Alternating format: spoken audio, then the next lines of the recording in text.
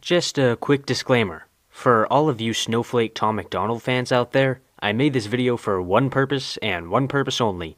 To see how many Tom MacDonald stans I could piss off in the comments. I like Tom a lot, but I find it really funny how his fans make fun of snowflakes when a lot of them are actually snowflakes themselves.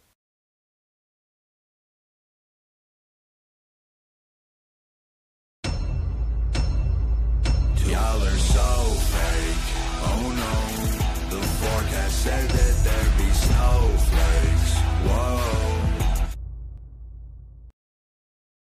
If you lie to the government, they'll put you in prison. So there are certain times when people can be arrested for speech, but those limitations on free speech are called time and place restrictions. For example, it is illegal to yell fire in a movie theater, because that could potentially cause a dangerous situation, such as a stampede. In general, however, you cannot be arrested for free speech, and you can sue if you happen to get arrested.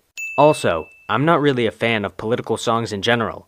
I know that I've made everything great about videos in the past for Tom's political songs, but I've come to hate when politics are the topic of a song, regardless of how many of the artist's views I agree/disagree with. I hate it when Eminem does it, and I hate it when Tom MacDonald does it. No matter what, it's a sin. You know who hates America the most? Americans. I mean, when you have entire countries that are taught from birth that America is an evil superpower, that's probably not true.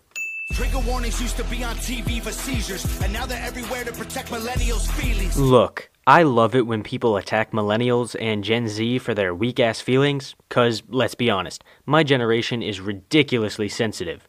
But so far as my experience has gone, I've never seen a trigger warning for people's feelings at the start of a show or movie. Or anything, really. But hating straight men, white folks, and Christians is common. Yes, hate against white people obviously does exist, but it just seems like Tom is trying to make it a bigger issue than it is. The 2019 hate crime statistics are one example of this, with 52.5% of the offenders being whites, and about 35.8% were racial minorities. Also, considering that not all of the minority offenders were necessarily committing crimes against white people, it is a relatively small group that actually does hate white people. Coca-Cola telling people they should be less white. They preach intolerance, but if you disagree, they fight.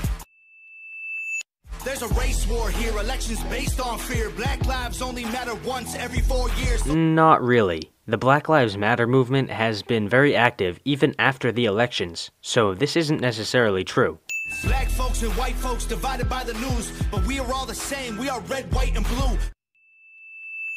Y'all are so fake. Oh no. The forecast said that there'd be snowflakes. Whoa. Okay, I like Tom a lot, but this chorus fucking sucks. It deserves a good 5 sins. Empowering women used to be different than this before. The role models got OnlyFans or dance on a stripper pole. He just tried to rhyme the phrase "this before" with stripper pole, and I've gotta say, it did not work. They take an Adderall to focus, hit McDonald's to eat. They're addicted to phones and they take Xanax to sleep. This line is very similar to the one earlier when I said that it's a small group of people that does this. Yes, there are definitely far too many people who do this kind of shit, but it's still not the majority. I mean, I would be totally fine with it if Tom made it clear that he was only going after the small groups, but it's never explicitly stated. The men playing women's sports get trophies for winning. Like, great, let's celebrate a man for beating some women. But if you're white, the stereotype is you are a racist. Again, it is only a small group of people who genuinely believe that white people are naturally racist. Most people, regardless of race, do not actually believe that, cause it's a stupid-ass view. Blaming capitalism like that's the reason things are tough. While you tweet from an iPhone and sip on a Starbucks. You're supporting what you stand against, you don't think you are, but a Percocet addict don't donate money to pharma. Yeah, that deserves another sin removal. We can all get along, but there's no stopping. Everybody's wrong, that's a real problem.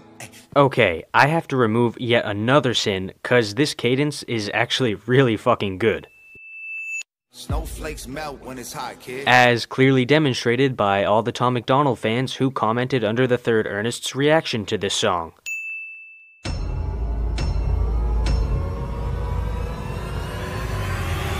Coca-Cola telling people they should be less white. They preach intolerance, but if you disagree, they fight.